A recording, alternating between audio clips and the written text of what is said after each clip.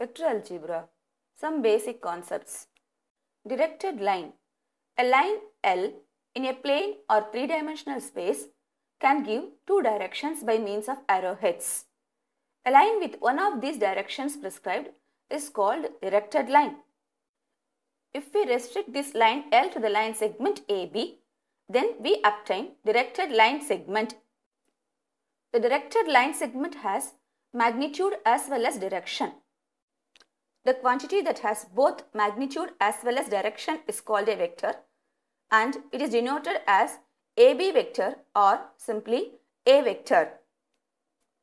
The point A from where the vector AB starts is called its initial point, and the point B where it ends is called its terminal point.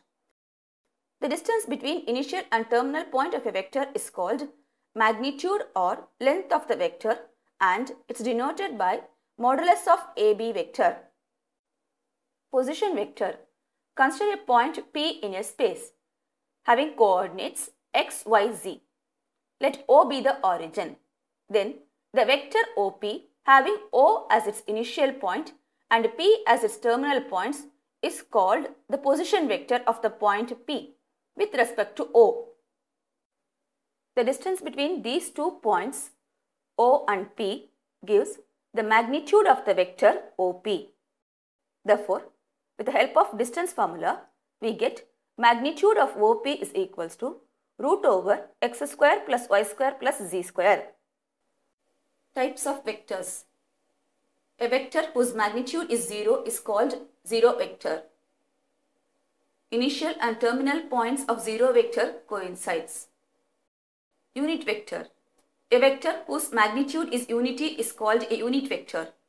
The unit vector in the direction of a given vector A is denoted by A cap. Co-initial vectors.